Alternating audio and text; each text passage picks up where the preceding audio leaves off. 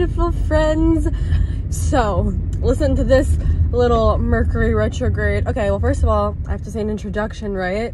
I like hop on into my, this is like how it is to be my friend. Like last night I haven't seen one of my friends for like a month, if not more, and instead of like, hey, how are you, we like jump straight into conversation as if like we were literally just having a conversation. So welcome back. If you're new, welcome. Don't forget to subscribe so that YouTube algorithm likes me. Don't forget to put a post notification bell. Leave a comment. I actually do read you guys' comments, and I love seeing those of you guys like Rudy and people who comment consistently. So shout out to you. So it's a beautiful Monday. We're back for a vlog. So funny, I brought my vlogging camera and I left the SD card at home in my laptop because I guess last time I was editing my vlog, I forgot to put the SD card back. So in my head, I took my vlogging camera, which like is more flattering. Like right now I'm vlogging like raw dog on my phone, you know, so it's not the most flattering. It really just shows any flaws. And I forgot the SD card, so it's kind of funny. It's like a little Mercury retrograde kind of energy, because I really rarely forget the card, to be honest. I usually put it back in my camera, but nevertheless, we're not gonna let that stop us. We're not gonna let that stop a vlog. So it's Monday, and right now it's really just interesting how life organizes events in your life. So recently I've been really wanting to go to pole more, just like myself, just go to the studio and kind of like dance and play and make, you know, make choreography and fun stuff like that. As you know, I teach a new choreography weekly at my class Melt. Links down below. So if you're watching this, it's Tuesday. It'll be on tomorrow evening. If you can't come live, you still get the full recording. And I released a instant access course. So it's 4 Melt classes. So it's 4 hours of class, 4 full classes you get to keep, called Melt Volume 1, which a lot of you guys are loving. So yeah, I just love creating new choreography, and I love playing around, and I like have fun just playing around and learning new things. Obviously go to class weekly, which is like great to refine your skills, also learn new things, but I feel like I have the most fun when I just go to the studio, especially with a friend, someone else, a fellow pole friend. And I've been wanting to do that, but my schedule's been really just not allowing for it. I was having just a lot of, you've seen me vlog, right? Like either I'm, you know, working on lift orders, and for me, I need to go right now, and you know, it gets dark very early. It gets dark at like 5 o'clock, and so I'd have to go basically before 5. But ironically, like I'd like to do most of my work, like if I'm shipping orders, if I'm doing client calls, if I'm teaching something, if I'm working on something, I like to do that during the day, right, when the sun is out. And so I haven't been able to go, and then it's been like an intention that I've been wanting to go, and it's like life arranged all of it this week for me. Like I'm going today with one of my pole friends. It just magically like aligned for us to be able to go today. And then I'm going with another friend later this week, and I might be even going a 3rd time with another pole friend this week. So it's like, it's really beautiful, I guess, when you have an intention and you let it organically align instead of forcing it. So what I mean by that is like I could have easily booked studio time last week or the week before, but it didn't feel right in my body. And this is a big thing that I teach in a lot of my work, and just kind of like a mini lesson I'd love to share with you, is that a big question I get is like, what's the difference between ego versus intuition? And the easiest way that I can explain this phenomenon to you is through this. So your ego is when something doesn't feel right in your body, and you're trying to go in mental loops to justify it to yourself. Like you're just in your head, having conversations in your head, thinking about it from the north, from the south, from the west, from the east. You're looking at it from every direction, and it just doesn't sit right. And your mind is just trying to find like one piece of narrative that can soothe the body, but your intuition, aka your body's wisdom, knows it's not in alignment. Intuition is often when something doesn't make any logical sense, and it just feels right. So you might be like, I know I need to contact this person, or I know I need to go here, or I know I need to read this book, or I know that I shouldn't do this, or I should do this. Like intuition is like, you don't need to know the logic. So sometimes someone will ask me to hang out, and I'll like especially advance in advance. So like, let's say they're like, oh, can you hang out on February 9th?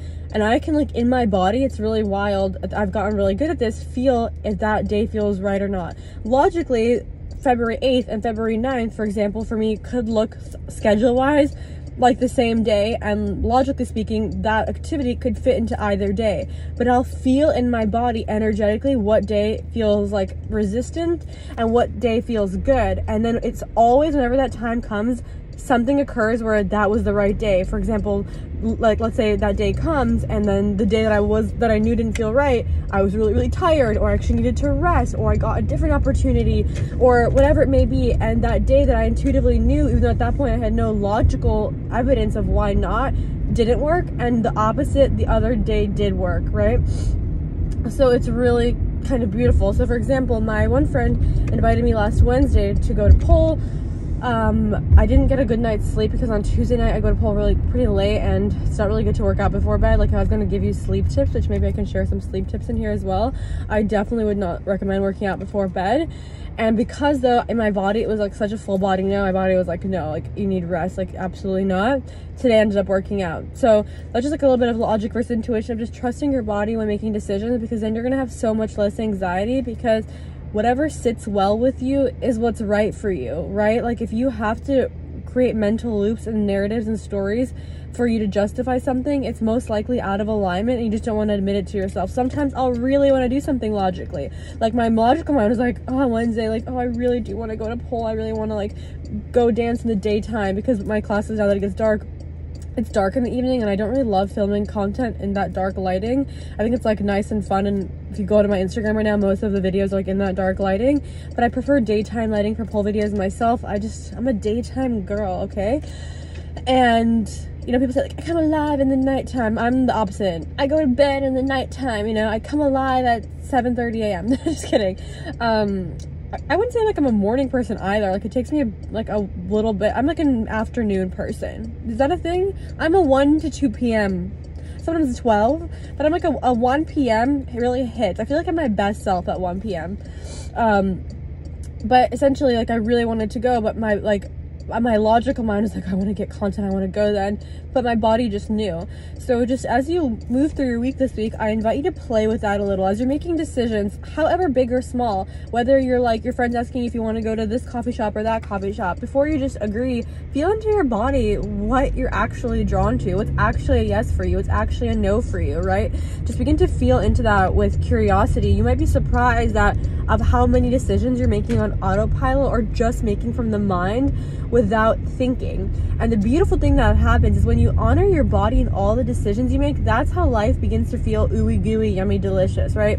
A lot of feminine work, we talk about feeling really yummy, pleasurable, like eat it all up and having life feel like that. Well, how you create a life that feels like that is you consistently reference your body and your decisions. Even something as silly as this. When my friend asked me, she's like, would you rather go today at 3? She's like, what time do you want to go? Like, we could go from 3 to 5. And I was like, 3 to 4, like 4 to 5 didn't feel at the time like yummy in my body. I think it's because I was like, oh, there'll be traffic driving back. I just had resistance to it. But 3 to 4, I was like, that mean where she's like, I was like, 3 to 4, that feels good. I know I'm giving small examples, right? But you can obviously elevate this to scale. Also, so funny, I'm literally driving with my camera, so I have to kind of watch out for police officers, because I literally have my phone out like very vibrantly. Sorry, I'm filming content.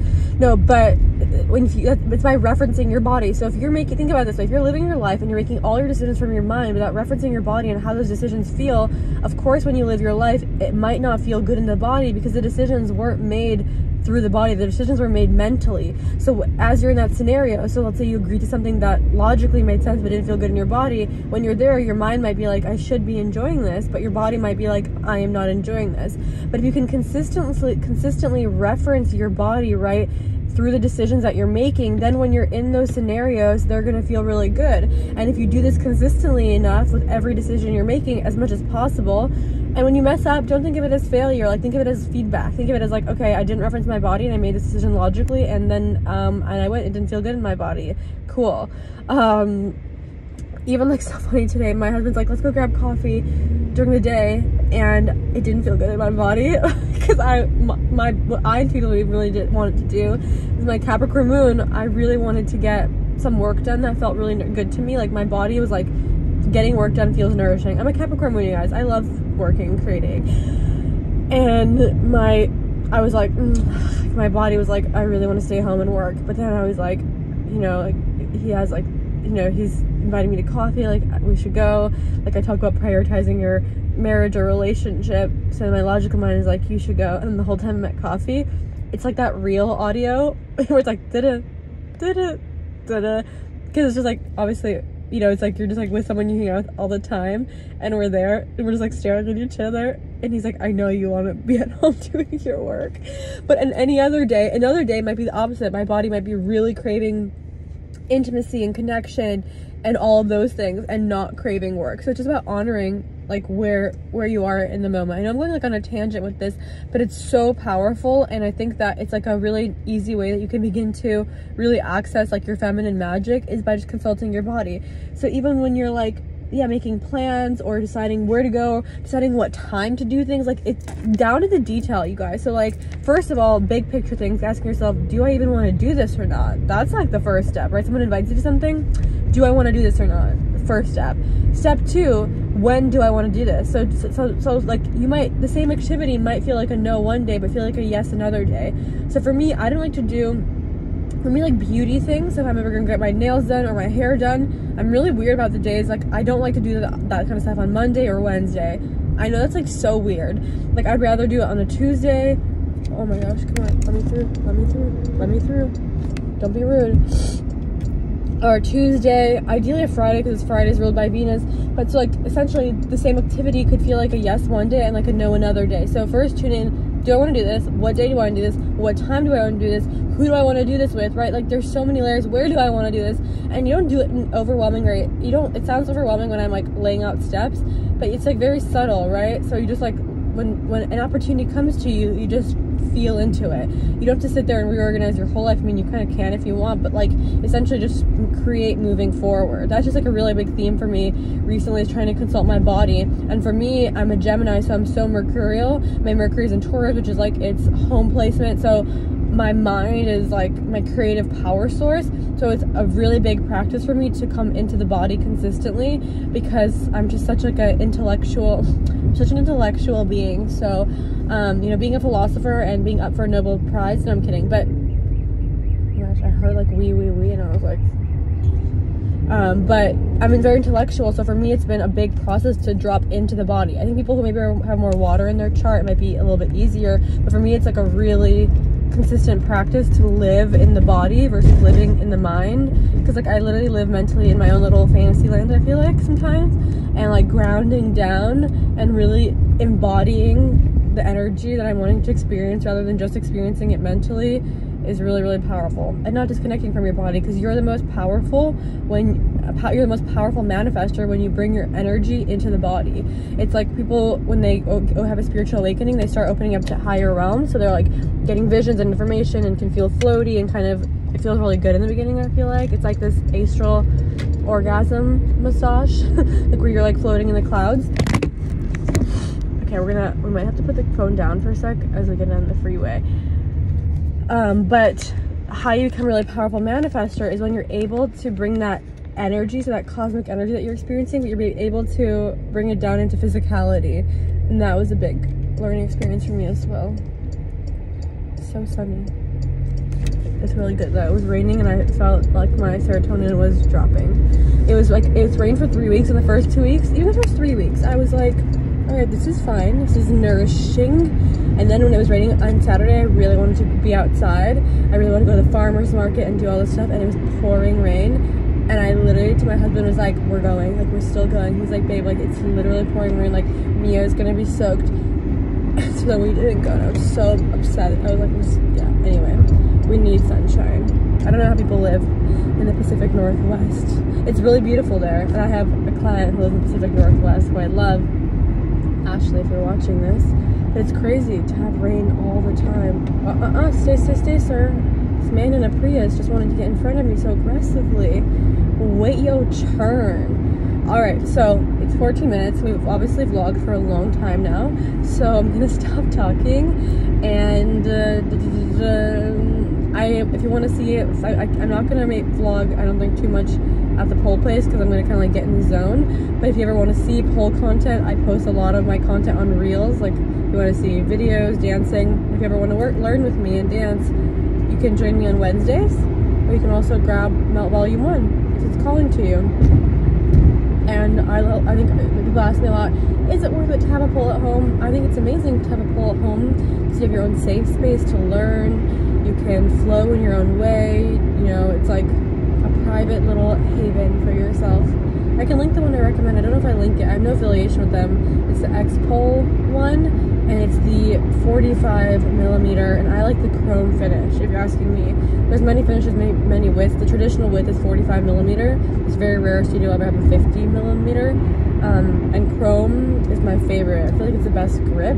I've heard brass is good too, but I don't know, I'm used to chrome, so I like that finish. And I can link the grip I use on Amazon too. It's my favorite grip. A lot of pole dancers use dry hands.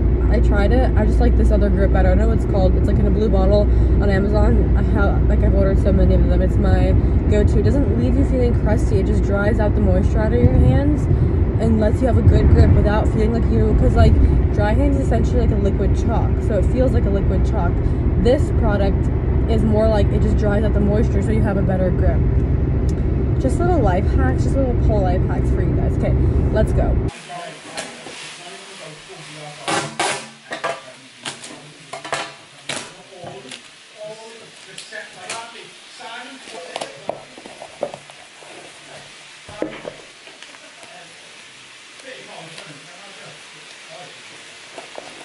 His ball, look.